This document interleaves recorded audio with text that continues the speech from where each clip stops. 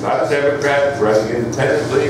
I had breakfast with him last week, and I said, you know, Mike, when you come and speak to us today, really explain to us why we as conservatives should prefer you over the other candidate. So I'm expecting that you will do that. So here it is, Mike McCormick.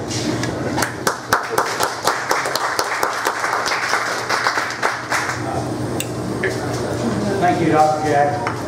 And it's my pleasure to be here this afternoon. One of the very first things I had to do after being promoted to sergeant years ago was learn how to spell it. So that's one thing that I do have down.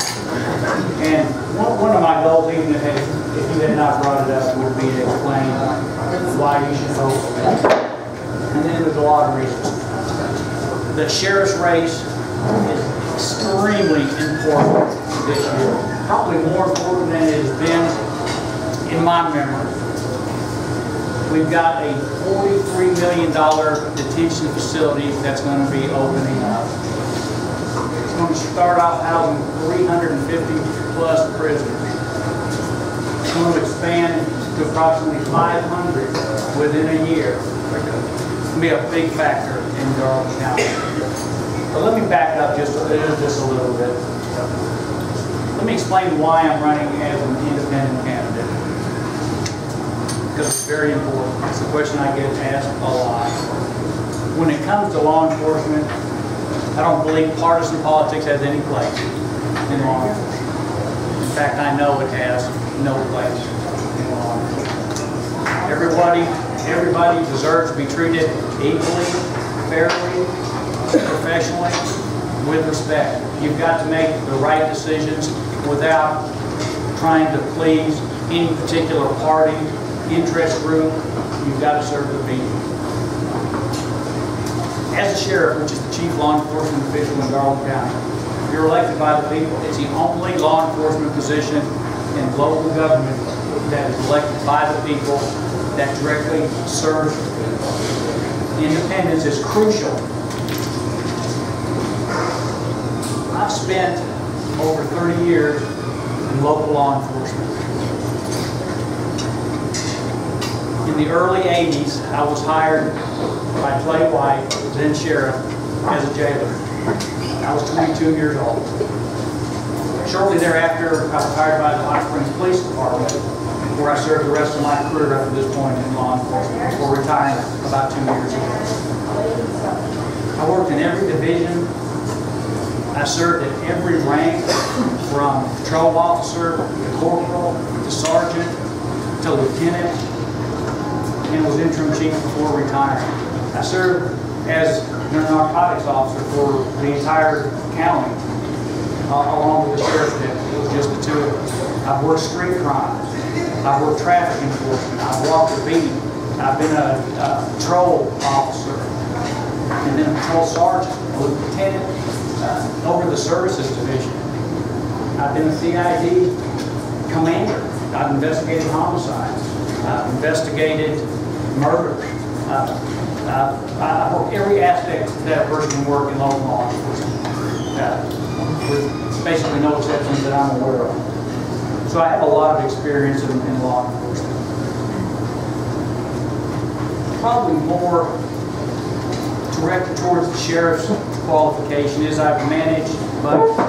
I've created and managed an $11 million budget. It was my prime responsibility, and I was pretty successful at it. I've supervised over 130 employees. And law enforcement officers are not an easy bunch to supervise. It does take unique skills and experience and ability. I've been recognized over the years. I've had a congressional letter of recognition. I've had 3 letters of commendation from the Secretary of State. And I tell you that not to brag, and it's hard for me to really even say that, because I'm a modest person. But I've been recognized for my leadership ability and my service to the community, repeatedly. Let's get to the crutch of what being sheriff is all about. The Constitution is where the authority comes from. The Constitution is the basis for all laws that are in Arkansas and throughout the United States. The U.S. Constitution and the Arkansas Constitution. And I never forget that. And I stress that at every presentation I'm at and basically everybody I talk to. You know, I consider myself a constitutional sheriff. I'm once again the only elected law enforcement official in Garland County. And that responsibility to uphold the Constitution falls directly on my shoulders. And I will never shirk that responsibility, I assure you. I have always had a three-pronged test that I fell back upon when making decisions over the years, and I will continue to do this. Is it ethical? Is it moral? Is it legal? If it meets those qualifications, we move on to the next step. If it does not, that's the end of it. And I feel like that falls right in line with my beliefs in the Constitution. One of the most important responsibilities a sheriff has to the people is to reduce crime. That's where the rubber hits the road. And all you have to do is open up the newspaper on any day, and you're going to read about one crime after another. That is where my focus will be. But crime doesn't reduce itself just on its own accord. You have to have a plan. And law enforcement can't do it all by ourselves. If it could, we wouldn't have a crime problem. If it could be solved by pouring money on it, we wouldn't have a problem. Crime doesn't respond that way. Crime is a community issue. We've got to have community involvement. And my police philosophy falls right along the lines of community-oriented policing. We've got to get the people involved. We've got to have a problem-solving approach to everything we do. It can be something as minor as having a speeding problem on your road. It could be something as serious as your house being invaded by folks at 2 o'clock in the morning. They're on the far ends of the spectrum, but they have to be approaching a problem-solving way. What's happened over the years, and especially within county law enforcement because of limited resources, this is strictly a reactive response by law enforcement.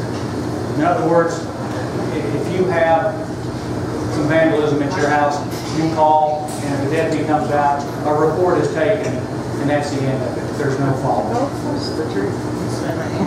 My administration, the deputies that work under that administration are going to receive training.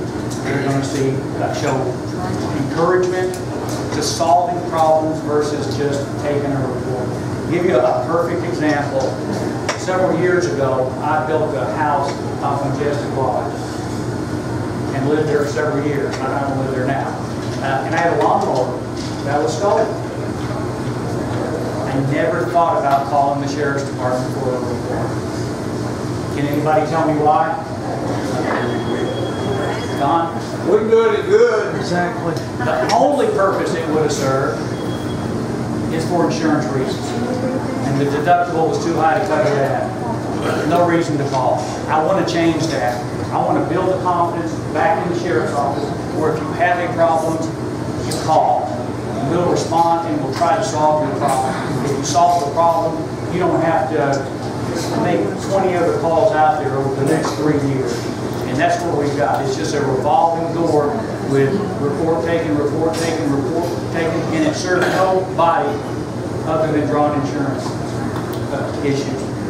A lot of the time. I'm not saying there's not exceptions, but a lot of the time, the majority of the time, that's the way it is. We got a major issue with drugs in Garland County. And early on in my career, I worked narcotics before. I was in at the undercover level, and we made a lot of arrests. We put a lot of people in jail. We sent a lot of people to prison. Guess what? It's 10 times worse today than it was 25 years ago. We can't let our efforts down. We've got to keep the enforcement up, and we will do that. And we'll work through the Drug Task Force and other means of enforcing the laws in Garland County. We will do everything that we can. But at the same time, I know in the back of my mind, it is minimally effective. And will always be minimally effective. And people in the know on this, and probably everybody in this room knows how ineffective it is. We've got a huge problem in Garland County. We've got a problem with meth, methadone, and it just goes on and on and on. I mean, it's totally out of control. The enforcement's got to continue. The enforcement's got to increase. The new jail is going to help. And I look at the jail as a hammer. Part of the solution is a hammer. If you mess up, this is where you will end up. Because right now, we're not putting people in jail for minor drug violations, because we've got violent people we've got to put in. So those people aren't going to jail at this point for most drug violations. There's no hammer.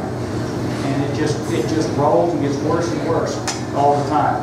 We've got to have rehabilitation. We've got to have education. We've got to have alternative sentences.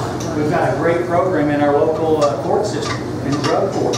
I've seen tremendous results from that. We've got to keep it up. Something that I actually started locally was the DARE program.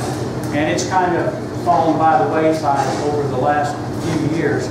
But 25 years ago when that program was implemented and was focused on, and it was inputted at the 6th grade level, it was pretty effective. It was pretty effective. We need programs like that revived, and we need more programs. I've heard different numbers, but approximately 90% of all our crime ties right back into drug use. If your car is broken into, more than likely that's someone that's trying to get money to buy some meth or get his next fix. So the drug issue is a major focus, and we've got to keep it up. But it also is a community problem too. The community's got to be involved in that.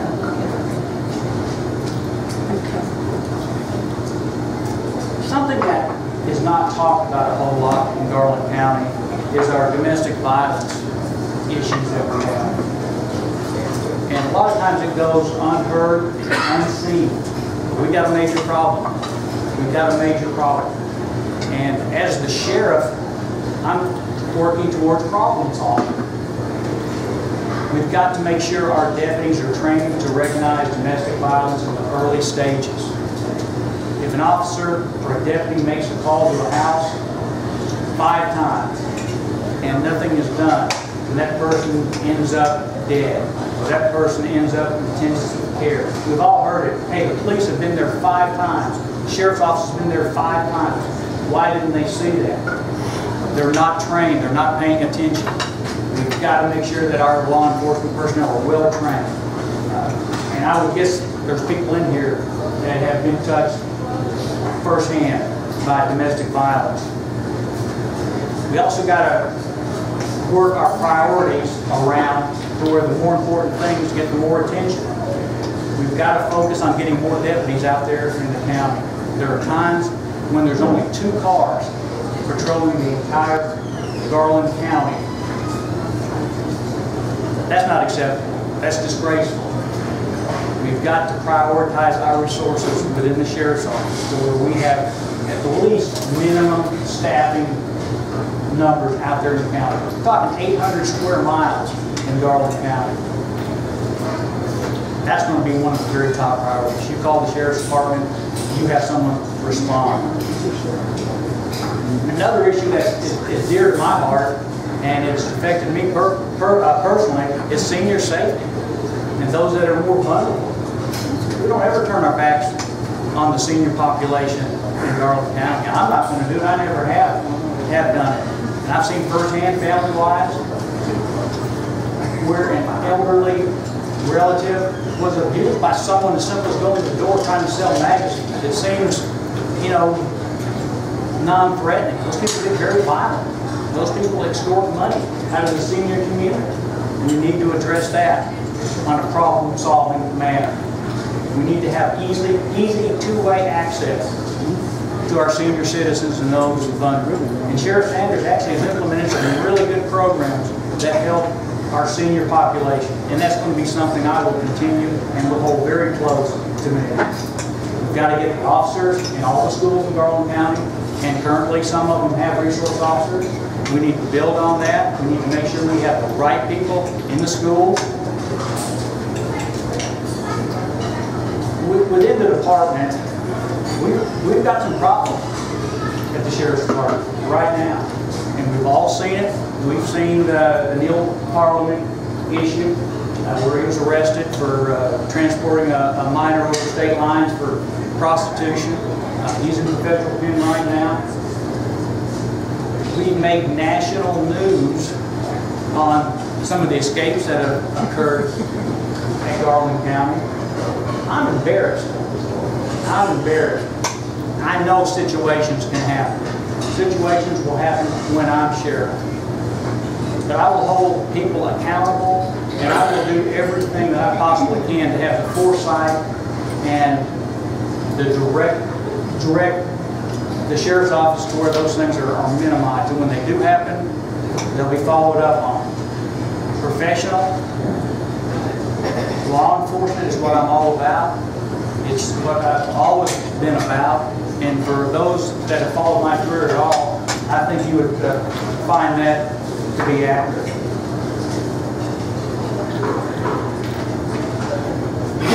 My opponents,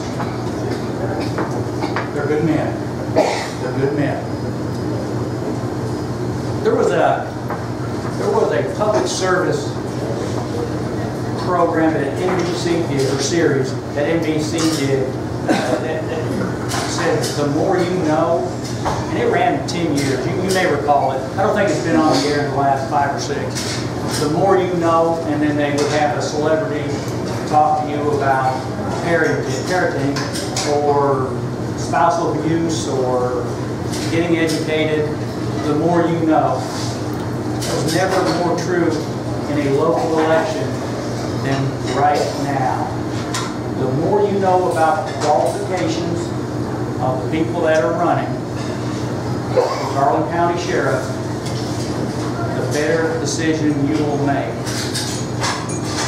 You need to look towards proven leadership, education, training, connection to the community. Please look at all these issues very closely.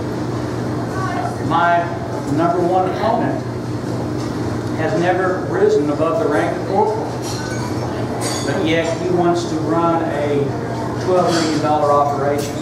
He wants to supervise 200 employees. Please look hard at the qualifications before you make the decision of who's going to be the next sheriff on November the 4th.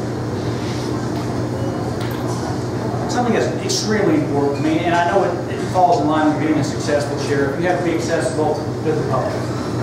And that's exactly what I will do. And that's exactly what I've done my entire career.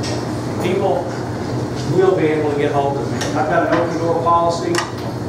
I've had one in the past. I will have one in the future as a sheriff. I'll be someone that you can call, you can get hold of, and I will respond. I will also, and I'll wind down after this, I will require my deputies to be responsive to the public, to be respectful to the public, to be committed to the public,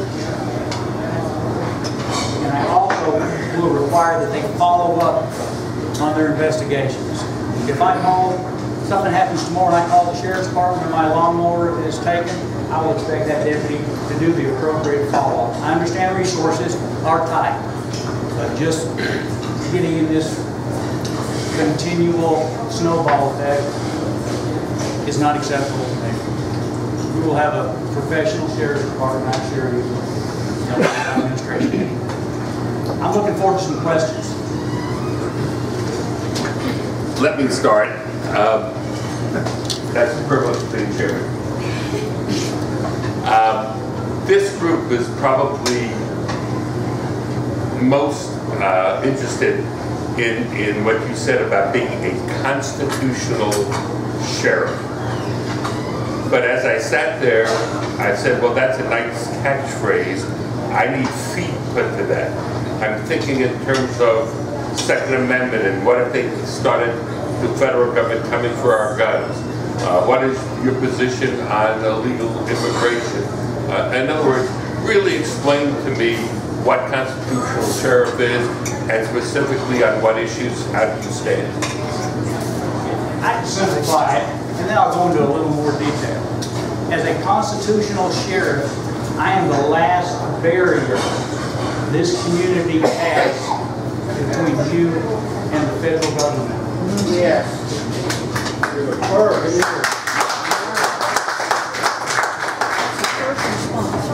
As the sheriff, and I started on this, and I'm going to harp on it, the only elected law enforcement official in Garland County, the chief law enforcement official in Garland County. The sheriff is the only one that can take that stand. That's my starting place, but there's a lot more that goes with that. You have to approach this well before you have the issues. If the issues are knocking at your front door, buddy, it's too late, more than likely. You have to respond to these issues right from the get-go. You have to let people know where you stand. You have to let people know what you will put up with. It's a team effort. Don't get me wrong. This law enforcement thing is too big for one agency. You've got to bring people in. You've got to bring other departments in when you need them. You need to pull their resources in when you need them. But you need to make it perfectly clear up front. Hey, this is my county. This is my county. And be aware, my focus is taking care of the people within this county. And that's where my loyalties will lie. And I'm sure I'll get some more questions on a little follow-up on that. More specifically, let's say that some agent of the federal government comes in here to seize food, stored food, weapons, or any of the other things that they're not supposed to.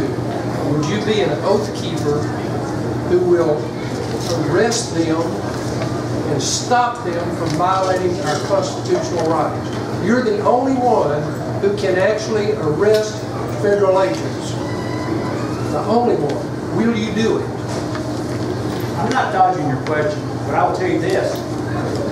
I would address that as I would any criminal that was trying to take those items. If it came right down to it, I'm going to try to work those things out where it never occurs. That they know, hey, Mike McCormick, let's stay away from there. It comes right down to it, the base of all my authority. The reason I'm here is to support that Constitution. If it comes down to it, yes, I would. I would try to work things out prior to that. And I will do everything I can. But when it comes right down, I will do it. Yes. Change the subject.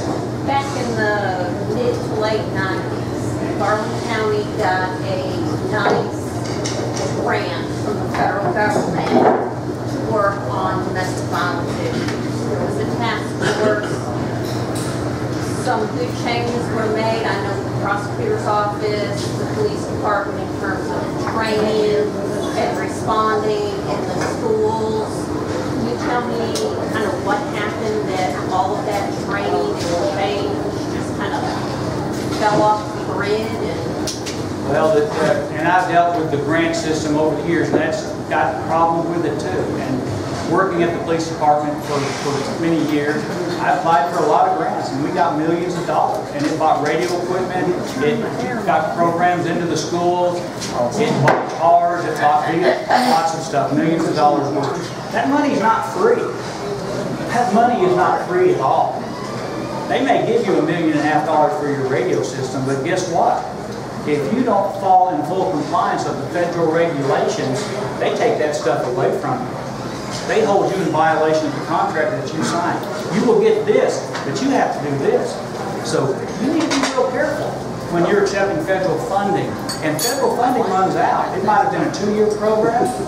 guess what? At the end of those 2 years, it's gone.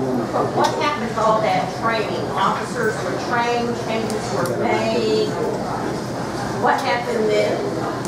This information just wasn't passed on and standards maintained. Well, and I can't make a comment on that particular situation because I don't know. That comes back to the leadership within that organization. Apparently they dropped the ball, but I don't know the rest of it. I couldn't intelligently answer that question. That's what government programs do. Anyway, I just want to make a statement right here, right now.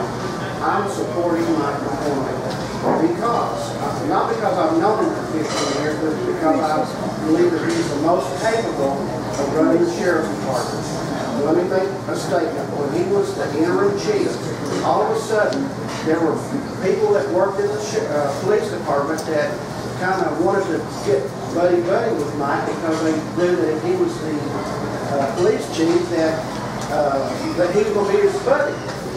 So we've got the same thing going on in the sheriff's department. There are people in the sheriff's department that need discipline.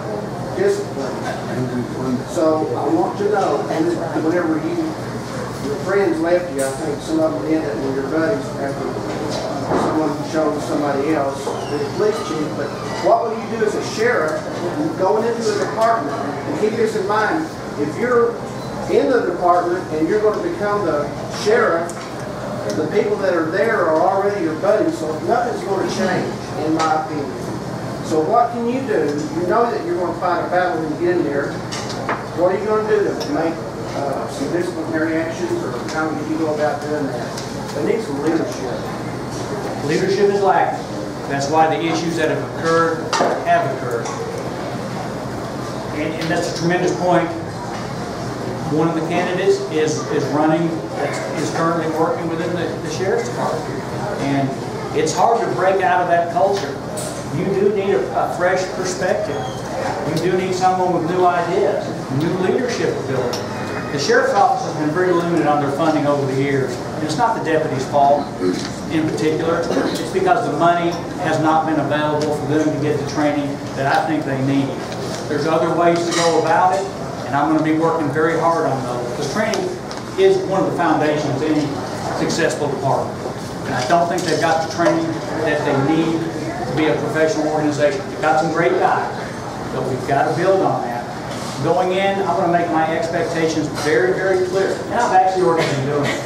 I've had several conversations with deputies that are currently working there. And one thing I've found, I was kind of surprised the first couple of times, they really don't even know what good leadership is. They've never been exposed to it. I will bring that to the sheriff's office. I know leadership. I'm a proven leader. I'm a proven successful leader. I've had positive results. You know what you're getting when you get me in there as sheriff. Someone that, you're not born knowing how to be a leader. People have propensities to that, I believe I do, but you build on it with education, you build on it with experience. Sometimes you have a failure, sometimes you have a success. You certainly better learn from your failure. I will set a clear example of expectations, leadership. I'm going to have written policies. They will know from me verbally. They will know from me in written form. They will know what is expected, and they will be held accountable if they don't follow the guidelines. And I fully expect the vast majority of those deputies to get right in line, because they're craving leadership. They're craving knowledge. They just don't have it available to them right now. They will under my administration. And if they do not comply with the new professional standard, I believe in progressive disciplinary action. It's something that I've used my entire career. You start off with minor violations with a low level of correction, maybe just a verbal, and then as the non-compliance, say, continues, the disciplinary action gets steeper and steeper and steeper. Of course, there's certain violations that get terminated immediately. There's certain violations that you're arrested immediately. And let me just touch on that. I will not turn my back on any kind of criminal violations whatsoever. If there's a crime violated, they will be arrested, and it will not take me very long. As soon as I have enough evidence, they will be arrested. Everyone's going to be treated fairly, but that's the way you get buy-in to your vision. I want them to be able to rely on me to be a professional sheriff.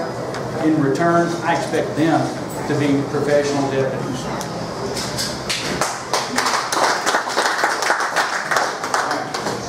Two things. I want you to introduce your day.